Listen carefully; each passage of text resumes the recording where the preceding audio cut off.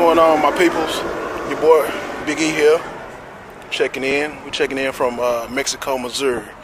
I'm picking up a trailer here at, it says Home Decorators Collection, but it's Home Depot. It's going back to Dallas is where this load is going. I'm gonna show y'all basically what I'm doing to hook this trailer up, make sure the wheels are, well, I'm not going to show y'all the part where I slide the wheels, but I'll show y'all the lever that I have to release to let the wheels slide. But we're going to show you how to connect this trailer. So first of all, you got to hook these lines up. So you got to service and emergency side, and you got electrical.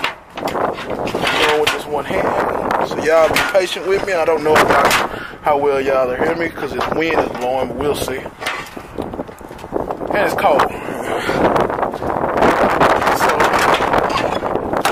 right there is just what we call the service line.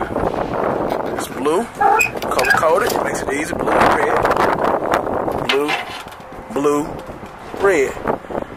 Electrical. So right now you see no lights. Now we got lights. So now we got emergency line. It's red. There we go. Make sure we got the right trailer, 235430. That is what is on our bills. We'll come back to that. But we gotta let the landing gears up. Oh, and yeah, that's what y'all see on the ground is a little snow or frost, ice, whatever you want to call it. But it's pretty cold up here in Missouri. Right now it's around 34 degrees. So that does, it slides into place. Gotta turn it. I'm turning this with my left hand, one hand, because I'm holding y'all. So if you see, it's hard for me to do with my left hand and holding y'all, but all the way to the trailer sitting on top of that, on those landing gears. So it makes it hard until you get the weight off of it. And then, as you can see, it's a whole lot easier. Okay? So,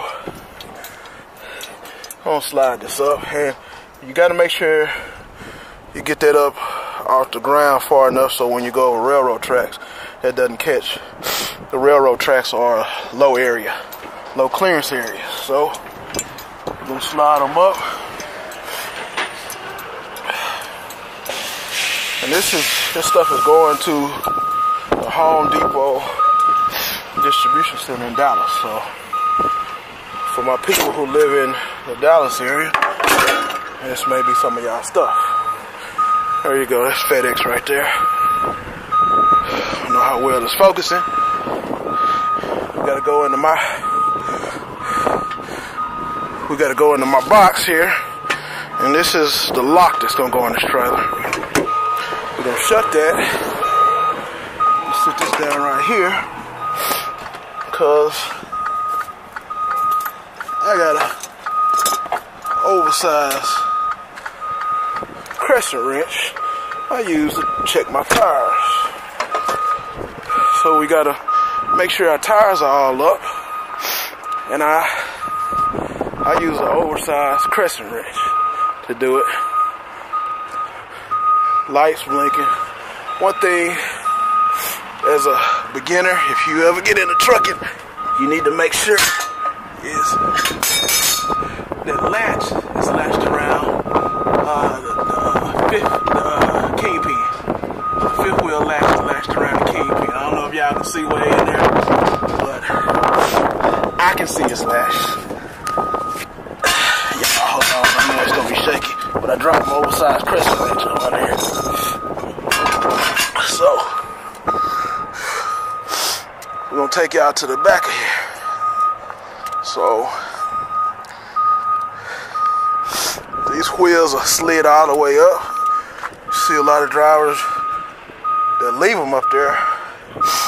My weight is not real heavy, so I can leave them up there, but I don't do it normally. I like for them to be back a little bit.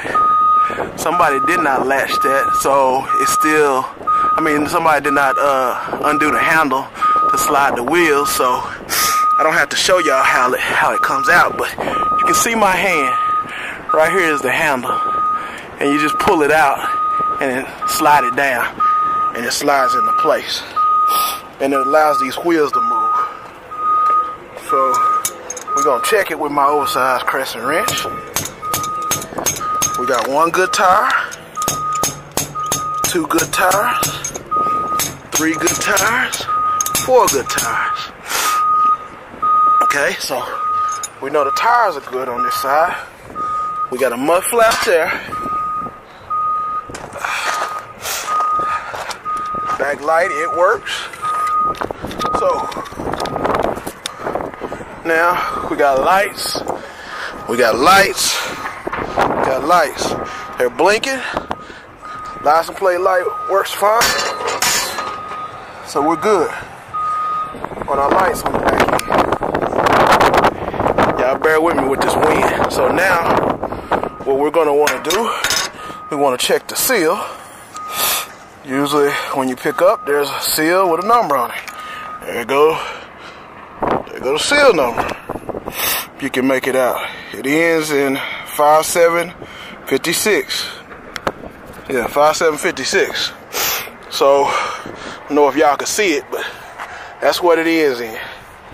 So now, we gotta take our lock. So I'm gonna try to do this with one hand, but I might have to put y'all down. So this is the lock. You can see in there has a, let me see in there, has a place for a little funny looking key. Y'all bear with me for a minute, cause I gotta get the funny looking key out.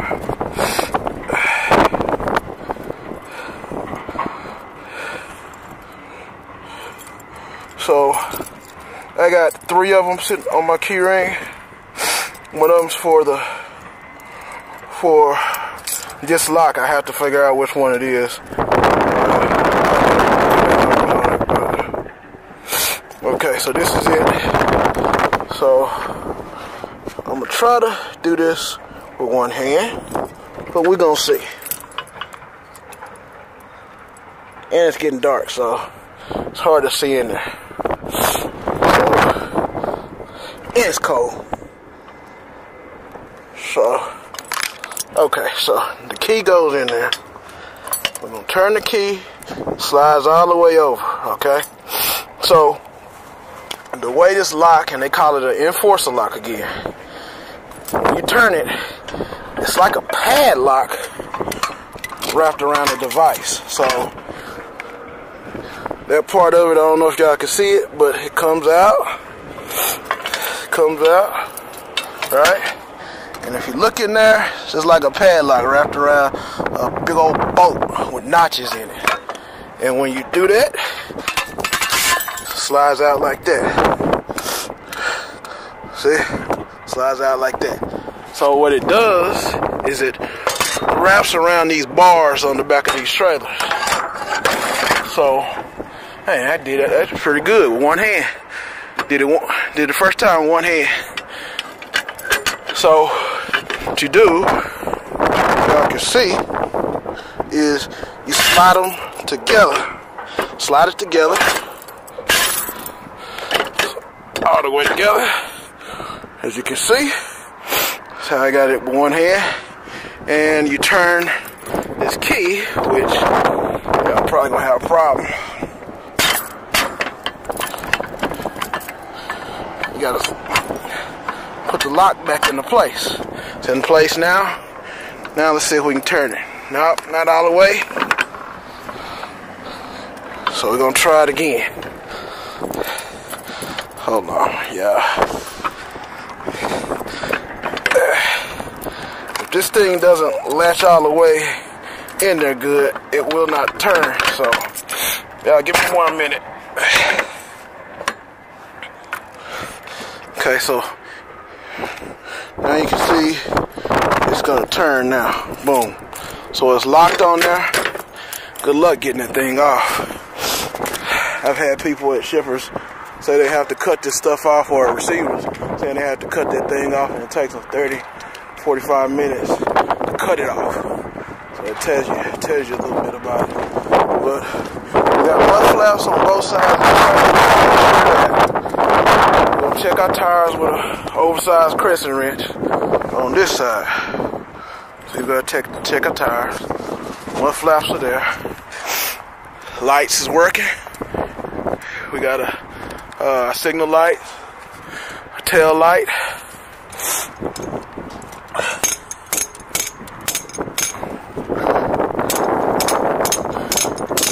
So that was good. Switch out to my right hand so y'all can see a little bit better. Plus, get a little bit more power. Slapping these tires around with my right hand. So